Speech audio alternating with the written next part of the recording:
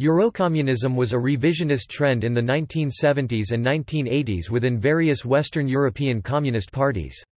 They claimed to be developing a theory and practice of social transformation more relevant for Western Europe. During the Cold War, they sought to undermine the influence of the Soviet Union and the Communist Party of the Soviet Union. It was especially prominent in Italy, Spain and France. Terminology. The origin of the term, Eurocommunism, was subject to great debate in the mid-1970s, being attributed to Zbigniew Brzezinski and Arrigo Levi, among others. Jean-François Revel once wrote that, "One of the favorite amusements of political scientists is to search for the author of the term Eurocommunism." In April 1977, Deutschland Archive decided that the word was first used in the summer of 1975 by Yugoslav journalist Frane Barbieri, former editor of Belgrade's NIN news magazine. Outside Western Europe, it is sometimes referred to as neocommunism. This theory stresses greater independence. Background. Theoretical foundation and inspirations. According to Perry Anderson, the main theoretical foundation of Eurocommunism was Antonio Gramsci's writing about Marxist theory, which questioned the sectarianism of the left and encouraged communist parties to develop social alliances to win hegemonic support for social reforms. Early inspirations can also be found in Austro-Marxism and its seeking of a third democratic way to socialism. Eurocommunist parties expressed their fidelity to democratic institutions more clearly than before and attempted to widen their appeal by embracing public sector middle-class workers, new social movements such as feminism and gay liberation, and more publicly questioning the Soviet Union. However, Eurocommunism did not go as far as the Anglosphere-centered New Left movement, which had originally borrowed from the French Nouvelle Gauche, but in the course of the events went past their academic theorists, largely abandoning Marxist historical materialism, class struggle and its traditional institutions such as communist parties. The legacy of the Prague Spring. The Prague Spring, and particularly its crushing by the Soviet Union in 1968, became a turning point for the communist world. Romania's leader Nicolae Ceausescu staunchly criticized the Soviet invasion in a speech, explicitly declaring his support for the Czechoslovakian leadership under Alexander Dubček, and while the Communist parties of Portugal, South Africa and the United States supported the Soviet position, the Italian Communist Party (PCI) and the Communist Party of Spain (PCE) firmly denounced the occupation. Even the leadership of the Communist Party of Finland and the Communist Party of France (PCF), which had pleaded for conciliation, expressed their disapproval about the Soviet intervention, with the PCF thereby publicly criticizing a Soviet action for the first time in its history. The Communist Party of Greece (KKE) suffered a major split over the internal disputes regarding the Prague Spring, with the pro-Dubček faction breaking ties with the Soviet leadership and founding the KKE interior. The usually very pro-Soviet Communist Party of Ireland initially condemned the invasion, but later changed their stance, resulting in the short-lived Eurocommunist split the Irish Marxist Society. Early developments. Developments in Western European Communist parties.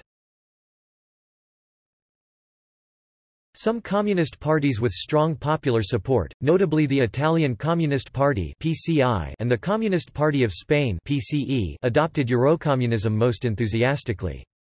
The Communist Party of Finland was dominated by Eurocommunists. In the 1980s, the traditional, pro-Soviet faction broke away, calling the main party revisionist. At least one mass party, the French Communist Party (PCF), as well as many smaller parties strongly opposed to Eurocommunism and stayed aligned to the positions of the Communist Party of the Soviet Union until the end of the Soviet Union, although the PCF did make a brief turn toward Eurocommunism in the mid to late 1970s.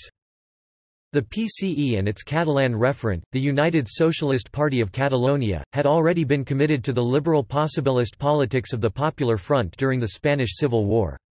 The leader of the PCE, Santiago Carrillo, wrote Eurocommunism's defining book Eurocommunismo y Estado, Eurocommunism and the State, and participated in the development of the liberal democratic constitution as Spain emerged from the dictatorship of Franco. The communist parties of Great Britain, Belgium, the Netherlands and Austria also turned Eurocommunist. The PCI in particular had been developing an independent line from Moscow for many years prior, which had already been exhibited in 1968, when the party refused to support the Soviet invasion of Prague. In 1975, the PCI and the PCE had made a declaration regarding the "march toward socialism" to be done in peace and freedom. In 1976, Berlinguer had spoken of a pluralistic system, sistema pluralistico, translated by the interpreter as multiform system. In Moscow and in front of 5,000 communist delegates described PCI's intentions to build a socialism that we believe necessary and possible only in Italy. The compromesso storico, historic compromise, with Democrazia Cristiana, stopped by the kidnapping and murder of Aldo Moro in 1978, was a consequence of this new policy. The Communist Party of Finland changed its leadership already in 1965, with leadership post changing from the Stalinist Aimo Aaltonen, who had even a picture of Berija in his office, to a revisionist, quite popular trade union man, Arne Saarinen. The same happened and even more drastically when Finnish People's Democratic League changed its leadership also, with the reformist Ele Alenius leading it.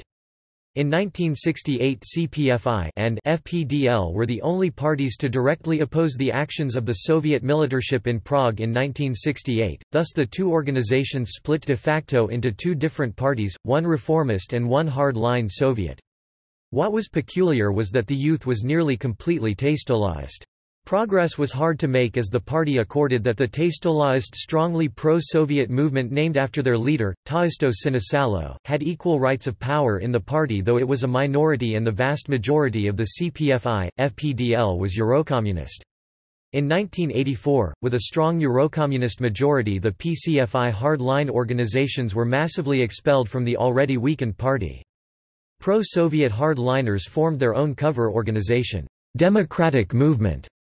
In 1990, the New Left Alliance integrated the CPFI, FPDL, but FPDL's ex-secretary Alenius chose not to be member of it because they also took hardline tastolists.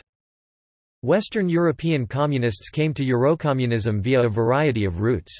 For some, it was their direct experience of feminist and similar action, while for others it was a reaction to the political events of the Soviet Union at the apogee of what Mikhail Gorbachev later called the era of stagnation. This process was accelerated after the events of 1968, particularly the crushing of the Prague Spring. The politics of détente also played a part. With war less likely, Western communists were under less pressure to follow Soviet orthodoxy, yet also wanted to engage with a rise in Western proletarian militancy such as Italy's Hot Autumn and Britain's Shop Stewards movement. Further development.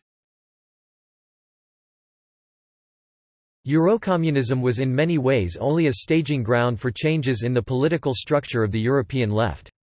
Some, principally the Italians, became social democrats while others like the Dutch CPN moved into green politics, and the French party during the 1980s reverted to a more pro-Soviet stance. Eurocommunism became a force across Europe in 1977, when Enrico Berlinguer of the Italian Communist Party (PCI), Santiago Carrillo of the Communist Party of Spain (PCE), and Georges Marchais of the French Communist Party (PCF) met in Madrid and laid out the fundamental lines of the New Way. Eurocommunist ideas won at least partial acceptance outside of Western Europe. Prominent parties influenced by it outside of Europe were the Movement for Socialism Venezuela, the Japanese Communist Party, the Mexican Communist Party and the Communist Party of Australia. Mikhail Gorbachev also refers to Eurocommunism as a key influence on the ideas of glasnost and perestroika in his memoirs. Dissolution. The breakup of the Soviet Union and the end of the Cold War put practically all leftist parties in Europe on the defensive and made neoliberal reforms the order of the day. Many Eurocommunist parties split, with the right factions such as Democratici di Sinistra or Iniziativa per Catalunya adopting social democracy more wholeheartedly, while the left strove to preserve some identifiably communist positions. Communist Refoundation Party in Italy or PSUCVIU, Communist Party of Spain. Criticism. Two main criticisms have been advanced against Eurocommunism. First, it is alleged by critics that Eurocommunists showed a lack of courage in definitively breaking off from the Soviet Union. For example, the Italian Communist Party took this step only in 1981 after the repression of Solidarnosc in Poland. This timidity has been explained as the fear of losing old members and supporters, many of whom admired the Soviet Union, or with a realpolitik desire to keep the support of a strong and powerful country. Other critics point out the difficulties the Eurocommunist parties had in developing a clear and recognizable strategy. They observe that Eurocommunists have always claimed to be different, not only from Soviet communism, but also from social democracy, while in practice they were always very similar to at least one of these two tendencies. Critics thus argue that Eurocommunism does not have a well-defined identity and cannot be regarded as a separate movement in its own right. From a Trotskyist point of view, Ernest Mandel in From Stalinism to Eurocommunism, The Bitter Fruits of Socialism in One Country views Eurocommunism as a subsequent development of the decision taken by the Soviet Union in 1924 to abandon the goal of world revolution and concentrate on social and economic development of the Soviet Union, the doctrine of socialism in one country.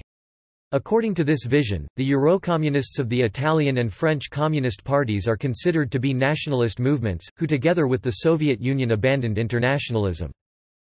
From an anti-revisionist point of view, Enver Hoxha in Eurocommunism as Anti-Communism argues that Eurocommunism is the result of Nikita Khrushchev's policy of peaceful coexistence.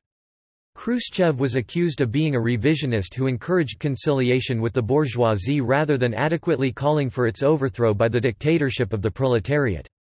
He also stated that the Soviet Union's refusal to reject Palmiro Togliatti's theory of polycentrism encouraged the various pro-Soviet communist parties to moderate their views in order to join cabinets, which in turn forced them to abandon Marxism-Leninism as their leading ideology. More generally, from the point of view of most revolutionary left-wing movements, Eurocommunism simply meant an abandonment of basic communist principles, such as the call for a proletarian revolution, which eventually led many Eurocommunists to abandon communism or even socialism altogether by giving up their commitment to overthrow capitalism. Such critics felt strongly vindicated when several Eurocommunist parties scrapped their communist credentials following the fall of the Soviet Union. References. Further reading. Neil McInnes, The Western Marxists, Library Press, 1972, ISBN 0-912050-32-2. Neil McInnes, The Communist Parties of Western Europe, Oxford University Press, 1975. Eurocommunism, Myth or Reality, edited by Paolo Filo della Torre, Edward Mortimer and Jonathan Story, Pelican Books, 1979. Antonio Gramsci, Prison Notebooks, Selections, Lawrence and Wishart, 1973, ISBN 0-85315-280-2. Santiago Carrillo, Eurocommunism and the State, Lawrence and Wishart, 1977, ISBN 0-85315-408-2. Roger Simon, Stuart Hall, Gramsci's Political Thought, An Introduction, Lawrence and Wishart, 1977, ISBN 0-85315-738-3.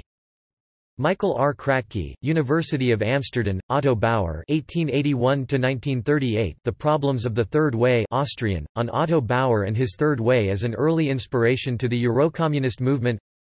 Ernest Mandel, From Stalinism to Eurocommunism, The Bitter Fruits of Socialism in One Country, NLB, 1978, hardcover, ISBN 0-86091-005-9, trade paperback, ISBN 0-86091-010-5. Detlev Albers U. A. H. G., Otto Bauer und der Dritte Weg, die Wiederentdeckung des Austromarxismus durch Linkssozialisten und Eurocommunisten, Frankfurt, M. 1979. Enrico Berlinguer, Antonio Bronda, Stephen Bodington, After Poland, Spokesman, 1982, ISBN 0-85124-344-4. Richard Kingsley, ed., In Search of Eurocommunism, Macmillan Press, 1981, ISBN 0-333-27594-2. Carl Boggs and David Plotke, The Politics of Eurocommunism, Socialism in Transition, Boston, South End Press, 1999 reprint ISBN 0-89608-051-X. Ernesto Laclau, Chantal Mouffe, Hegemony and Socialist Strategy, Towards a Radical Democratic Politics, Verso, 2001, ISBN 1-85984-330-1. Robert Harvey, A Short History of Communism. New York, St. Martin's Press, 2004. ISBN 0-312-32909-1. Frédéric Hertbeis, La Perle Rouge. Washington Face à l'Eurocommunisme, Presses universitaires de France, 2014. ISBN 9782113061995-6. External links. Archive of Eurocommunism at Marxists.org. Eurocommunism is Anti-Communism by Enver Hoxha.